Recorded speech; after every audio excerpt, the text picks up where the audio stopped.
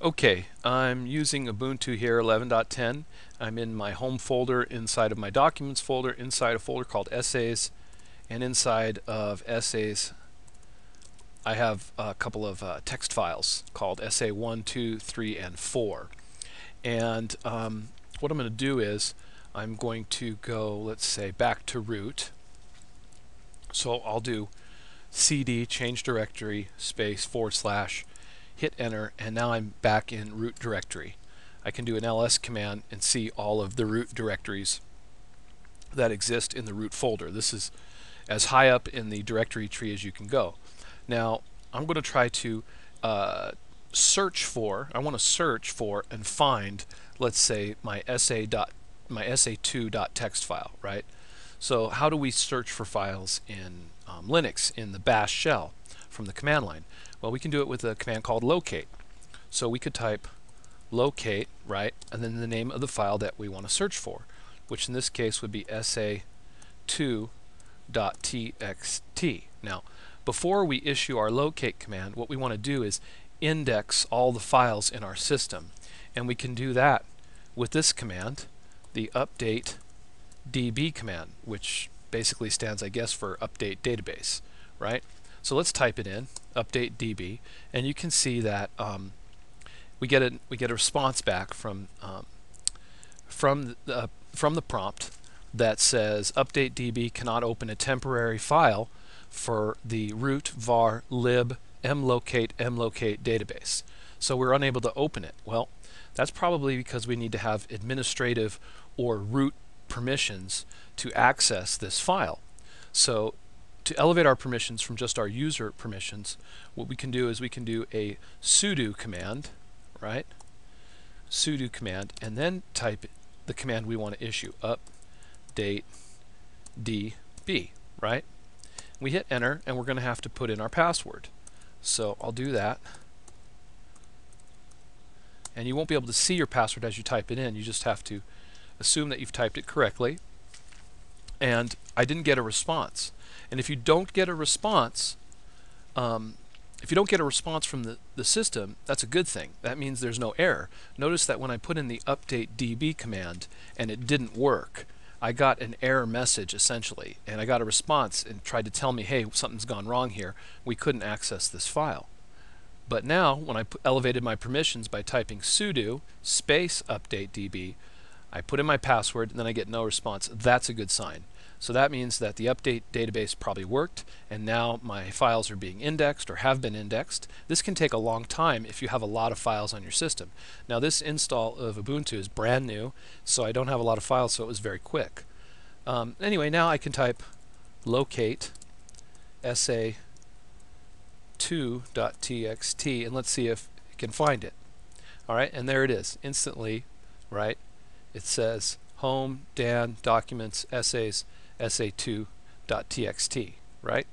What I can also do is I can type locate and space, and then I could put, let's say I am searching for a file and I don't know the exact name of the file, right? So I don't know that the name of the file is SA2 per se. I could put in an asterisk and then type ESSAY and see, and then another asterisk, and then get all files that have ESSAY in the title, right? Hit enter, and sure enough, it shows me the directory, not just the files, but it shows me the directory essays. It shows me the my new name SA1 text, and then SA1, 2, 3, and 4, because they all have ESSAY in the name of the title or directory. So that's the locate command, but using asterisks in the Okay, another command that we can talk about is the file command.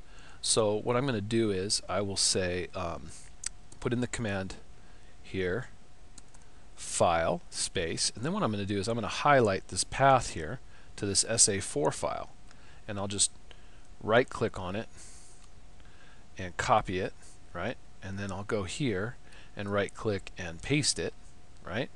So I'm saying, hey, you do the file command on, and this is an absolute path, right? Root, home, Dan, documents, essays, SA4, and hit enter, and it'll tell you the type of file it is. So it says that SA4 is an ASCII text file, right? But if we go and change directories into the root bin folder, right? This is where programs are. Let's do an ls command. You can see that there are a lot of programs in this folder. In other words, let's take a look here. For instance, there's nano, right?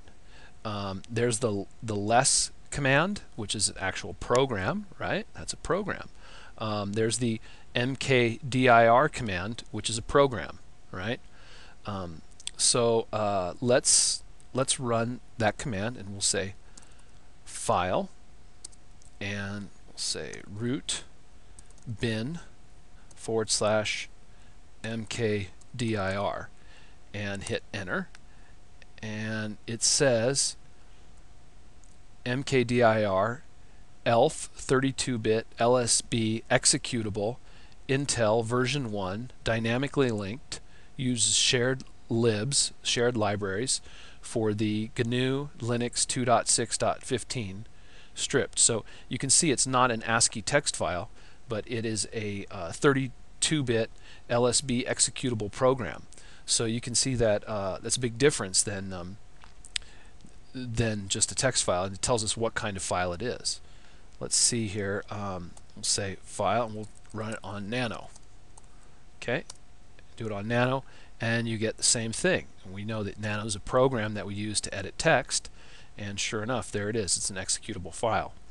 And what I'd like to do is run it on some images. Let's see if there's some images we could run it on. How do we find images on the computer? Well, we'll type locate space asterisk, maybe we'll say .jpg asterisk for .jpeg, and we get a bunch of JPEGs, right? There's one called puppy, right? Or sky, right? So we'll say puppy. We'll copy this and copy it, right? And we'll say file command, and then we'll paste it. Let's see what it says about this image file. Hit enter, and you can see that it says JPEG image data JFIF standard 1.01. So it tells us that this file is an image file in the search term.